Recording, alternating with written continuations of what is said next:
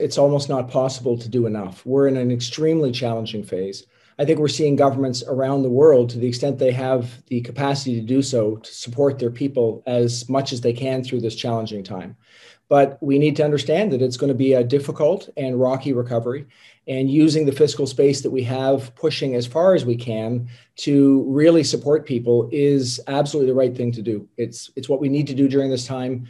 This is the time to make sure that people can get through this and we can have an economy when we get out, hopefully at the end relatively soon. What role do you think the OECD can play in helping to rebuild after the pandemic?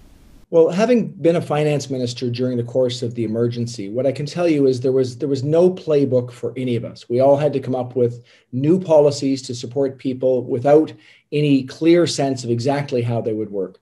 In the next phase, what the OECD can do is gather and help to make sure that we have an understanding of the evidence of what's worked and what hasn't worked, where we can put our efforts to help with recovery.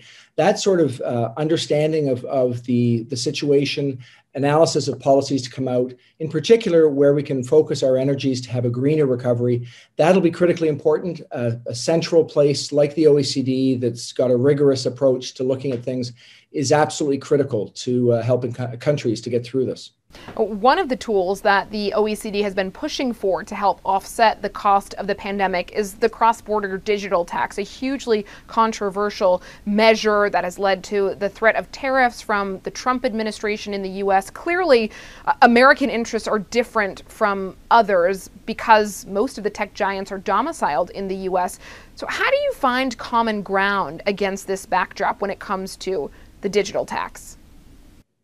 Well, first of all, let's just agree that it's important. We want to make sure that the digitization of our economies continue, and people need to support that. They need to see that the taxes are fair. So there's a real issue here that needs to be resolved. I think the way we get to a conclusion is to recognize that for the digital giants, it's better for them to understand what their situation is. They need to understand what their tax situation is in different countries. So they have a vested interest in getting to a conclusion.